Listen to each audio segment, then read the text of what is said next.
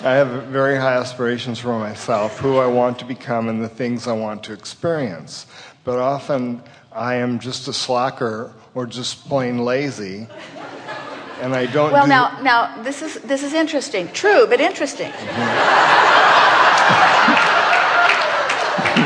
So those high aspirations, can you say, in the context of what we've been talking about here today, that you have been one by one putting those aspirations into your vortex of creation, and that the source within you is tending to them and has literally become them? So when you say, I am a slacker, and you feel the negative emotion of that self-judgment, do you realize that the reason it feels so off is because source does not see you as a slacker? In other words, can you get that from that? The fastest way to get separated from source is to look at yourself with devaluation.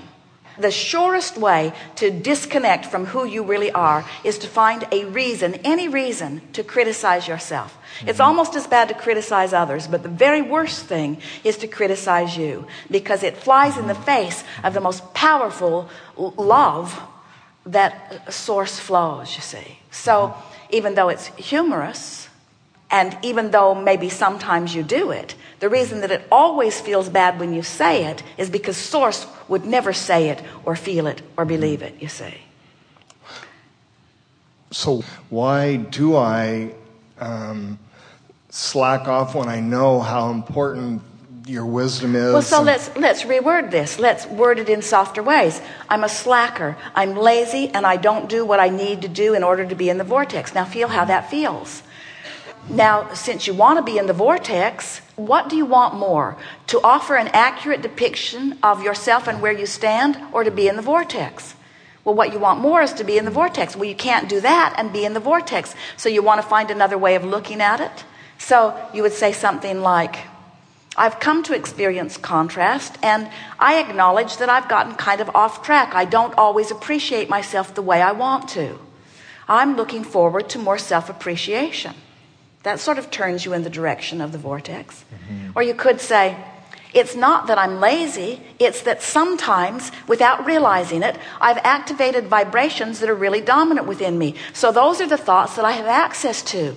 And so it's not that I'm a slacker, it's just that law of attraction cues me up with these thoughts more easily than these thoughts, because I didn't know to focus in that way. Now I understand the vortex. Now I understand who I am. I have more desire to direct my thoughts into things that feel good. You could say, I like realizing that my emotions are guiding me into alignment. And I like knowing that negative condemnation of myself and the feeling that comes as a result of it means that these thoughts are way off base.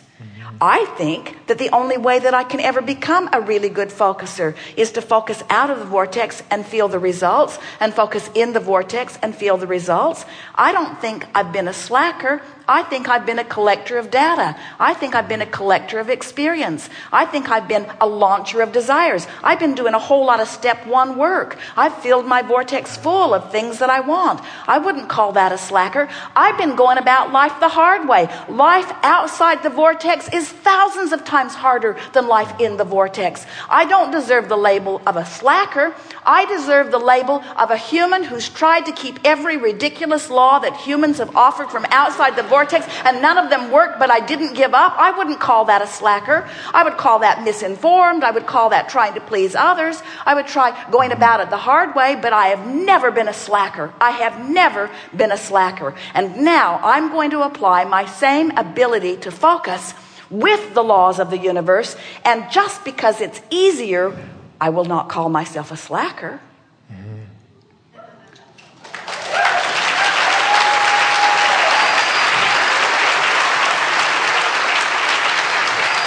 I'm going to utilize the energy that creates worlds. I'm going to use the leverage of alignment. I'm going to discover what a cooperative universe is really like. I'm going to be in the vortex, thinking my way into alignment, thinking my way into productivity, and thinking my way into the success that I want, thinking and feeling my way there. And others looking at me who see me no longer paying the price of being out of the vortex, they're going to call me the slacker. They're going to say, how in the world can things be so easy? You do not look like like you're paying the price at all anymore.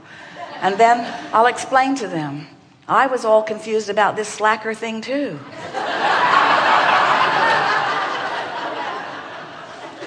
Turns out that we are supposed to live well, and life is supposed to be good for us. And there is a universal force that's set up to accommodate us. And all we have to do is find a way to get into alignment with it, you see. And I was so busy trying to prove my worthiness that I held myself in vibrational resistance to the ease. And then I just got disappointed and worn down, and then I stopped trying. That's all that happened. But now, think about what you know now. Yes. Thank you so Yes, much. Indeed. Yes, indeed.